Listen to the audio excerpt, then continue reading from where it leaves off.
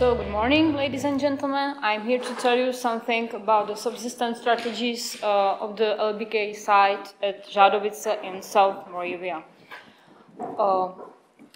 So, there are some basic points of my presentation. First of all, I will speak about the state of subsistence strategy research in Moravia, and then I will introduce you the site, the Žádovice. What to tell about the research of a subsistence strategy in Moravia? It's quite difficult to say something because I think that the state of research in Moravia is quite bad now. In Moravian archaeology, the researchers are mostly focused on the animal bones. When they are speaking about subsistence strategy in some site, at some site, they are just mentioned the animal bones and that's all. And of course we know that the subsistence strategy includes really more and more things, as I mentioned above, like find a place to settle, the food, water sources, clothes, and other things to prove the adaptability on natural conditions on some concrete space. One of the newest studies which deals with subsistence strategy in Moravia is a PhD thesis of my colleague Ivana Vostrovská. There is a more comprehensive point of view of subsistence strategies on the side which Peter mentioned, the Češetice-Kyjovice, but we have a lack of the similar studies for now. Some reasons why I have chosen the site Žádovice. It's one of the biggest sites in Moravia which have well excavated settlement, and it's one of the biggest sites of the 1B phase. It's the second phase of the LBK culture in Moravia. It's not the oldest, but it's the second. There are some advantages and disadvantages of this site. Well, it was a rescue excavation, and it was taking place during the 80s, I remember. They had a short time to excavate the huge area, as you see on the picture, and in that case, some important information are missing.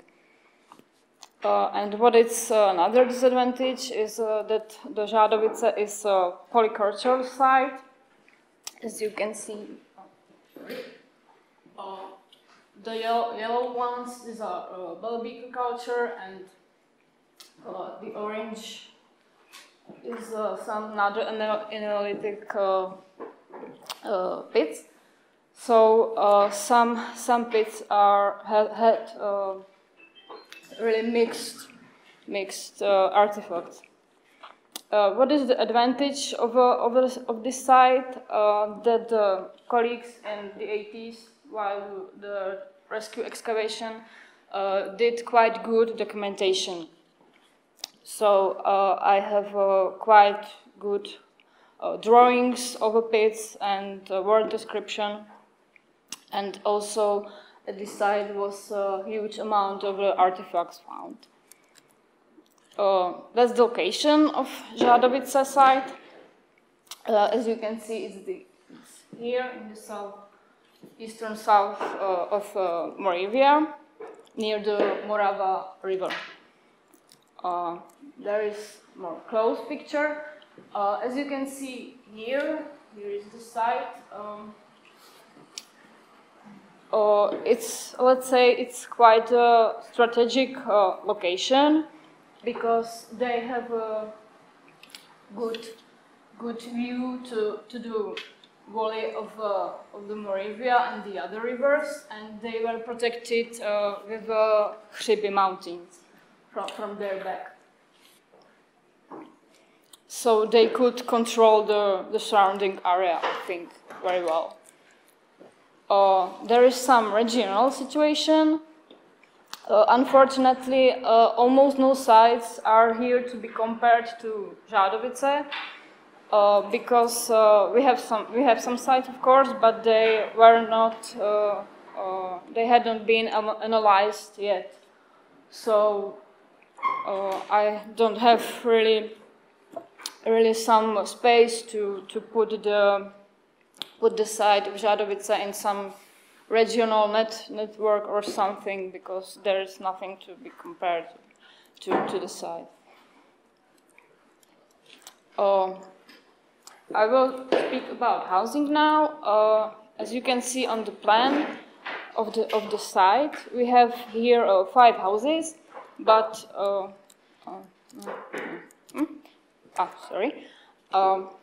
but only one of them was preserved as a complete ground plan, and it's here. Except the houses, we have fireplaces here, and what is quite strange about LBK settlement or site, there were no kilns and no storage pits. Oh, well, the kilns are always situated in the marginal area of the site, so maybe they have not been discovered during the rescue excavation. They could be situated somewhere here or something.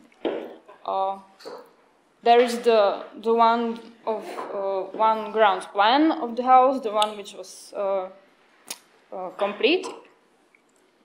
As you can see, this pit, this is the fireplace.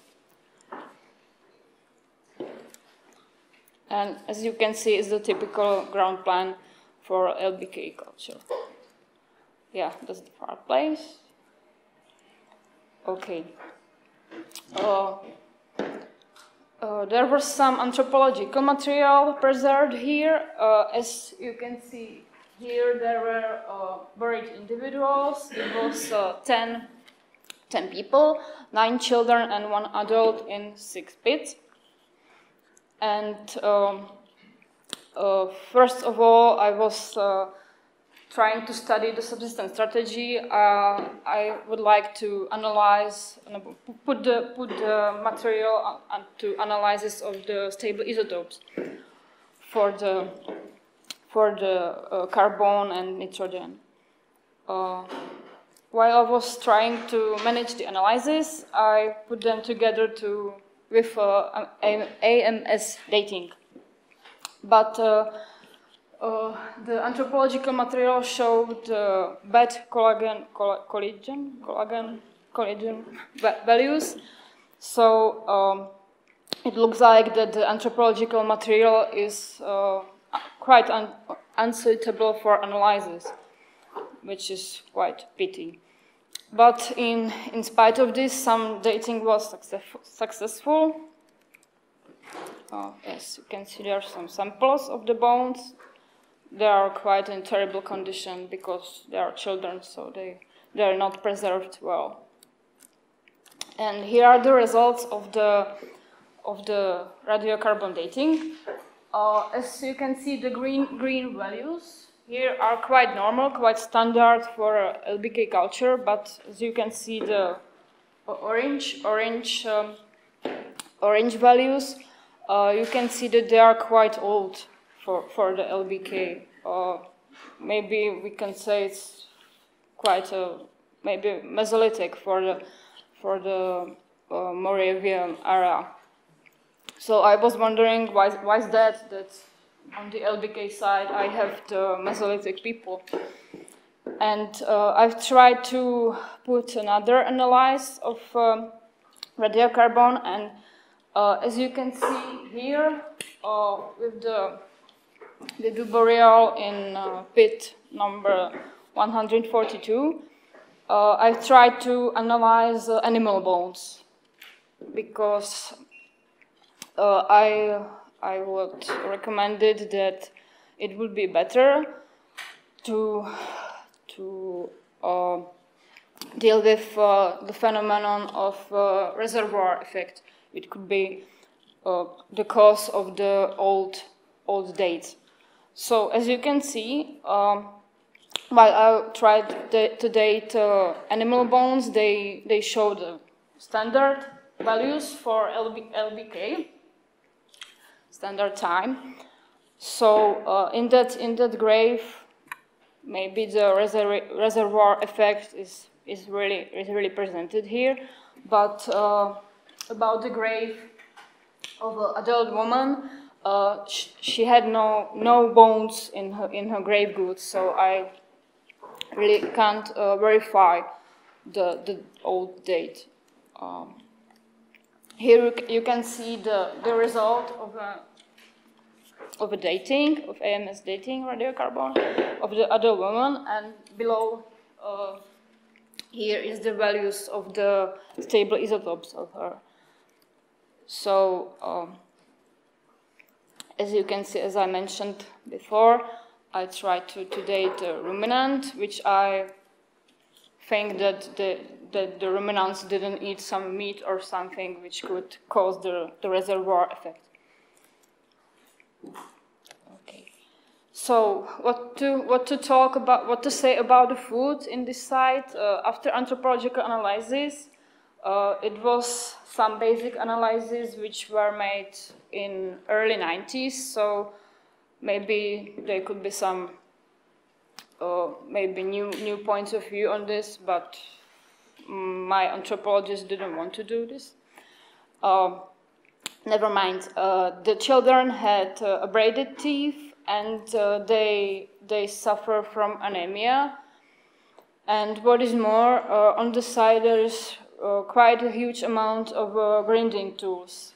As you can see, some examples in the right.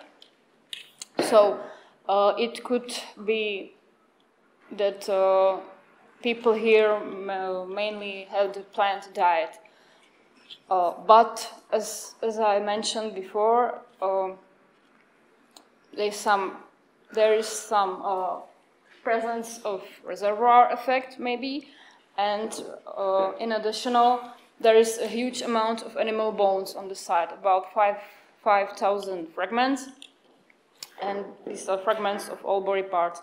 But the animal bones are still under the analysis, so I really can't tell you about the species or sex or age of the animals for now. But what I had a basic look on the osteological material of animal bones. There is almost none of bone tools and no charred bones. So why they have a lot of animals here, or if they eat them, or what they did in here? So that's the question. I think that it's the typical example when you have the results and you have more questions than the answers. So to conclude, what I should do next with this site, I would like to try to gain more data of radiocarbon dating to verify the chronology and to prove the presence of the reservoir effect, and gain the results of animal bones analysis. And there is some special distribution of the animal bones.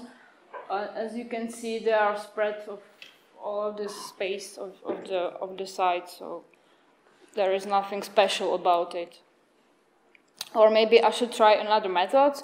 So maybe in discussion slot you will give me some advice what I should do next. There is some bibliography, and thank you for your attention.